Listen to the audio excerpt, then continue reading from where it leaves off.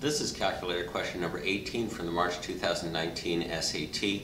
College Board is asking us to interpret a survey, and this is for many people the hardest question on the SAT because we have not taken a class on interpreting surveys, which is typically covered in this depth only in AP Statistics in most school systems, unless you've had Statistics 101 at your local college or community college or AP Statistics.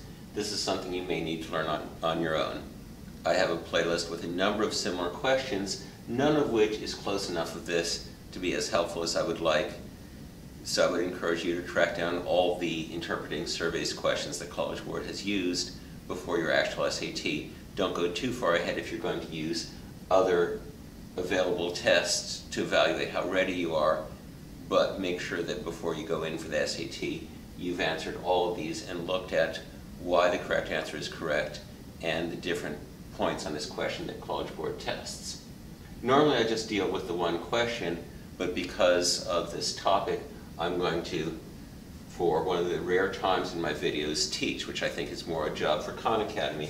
They have a different mission than I have in my vision for my videos, but I'm going to address the general question.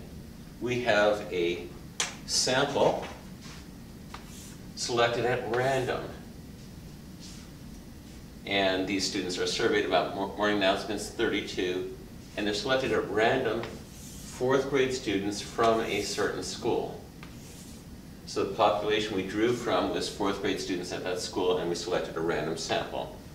In surveys, they often talk about a random sample as being the best way of sampling, and we're going to treat it as if that is a good option and look at these choices. Which of the following is the largest population to which the results of the survey can be applied? If you can only apply the results of the survey to the 40 students who were actually surveyed, it doesn't make sense why you would take a random sample. It would be more helpful to know whether the students in a particular class liked the announcements than whether 40 random students spread over perhaps different classrooms in the school liked the announcements. So this purpose doesn't make sense for the large number of surveys we hear about if you can not apply them to anyone who is not surveyed. So I'm going to reject that choice. I'm going to take an analogy. I got some grapes today, and one question I have is, are these grapes sweet, or are they sour, bitter, mushy, in some way not worth eating?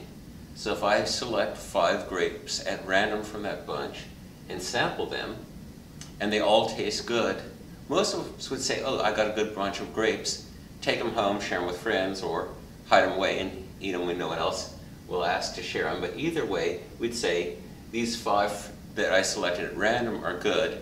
The whole bunch is probably mostly good. And that's generalizing beyond the sample to the group that the sample was taken from. So generalizing from the 40 4th graders who were sampled to all 4th graders is like generalizing from 5 good grapes to a whole bunch that are presumably good grapes. So this answer makes sense, and in fact it is correct because our sample was drawn from 4th graders at a certain school, so we can generalize to the population from which our sample was drawn, 4th graders at that school. Choice C, all students at the school, that's like concluding these were good grapes, all fruit at the store is good. Even tasting a sample of grapes, a very large sample, does not allow you to conclude that the strawberries are also good in this store.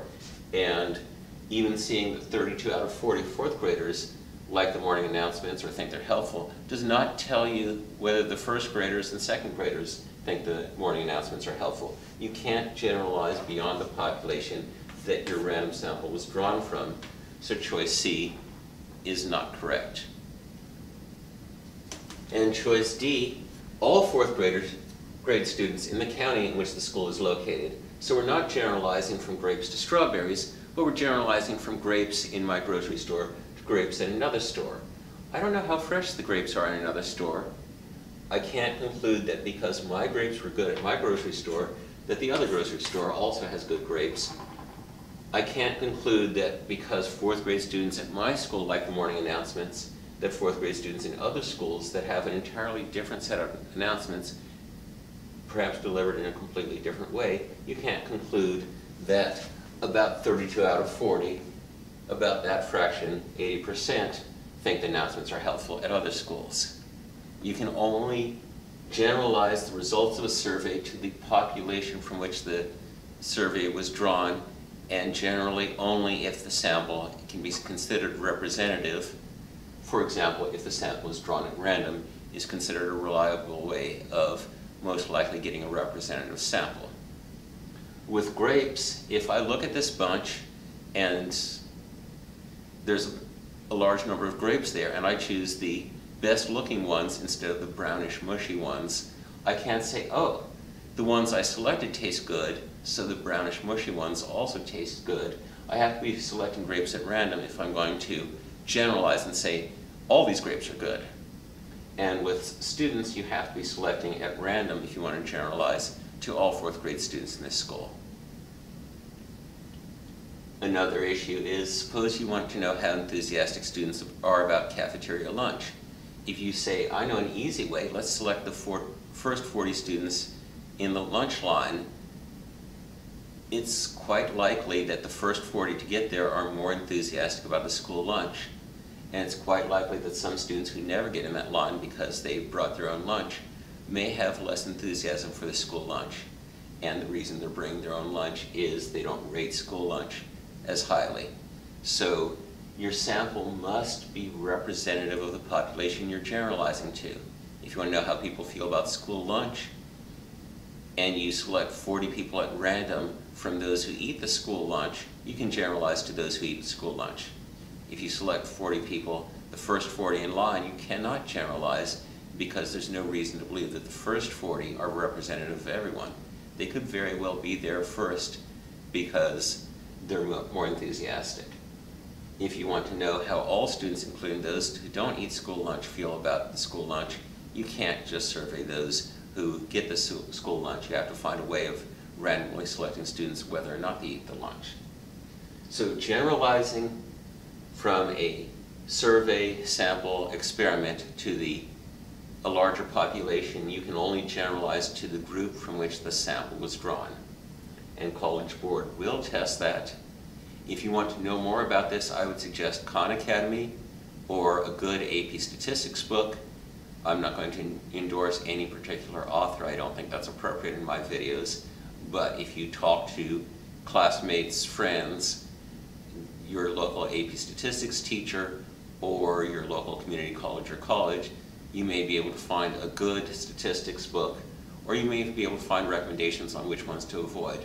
There are also AP Stat prep books from some of the major publishers that put out books of that type, and if you ask around, you may be able to find which ones are particularly useful or particularly accessible, and look into the sections on surveys and the section on interpreting data from a table, and proportions, particularly proportions from a two-way table, is heavily tested. So we have the surveys, sampling, and two-way tables.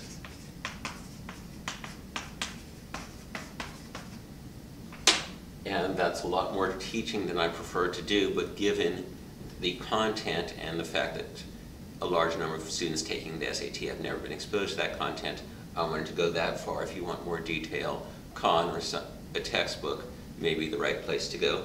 And come back soon for my next math video. With math, there's always more.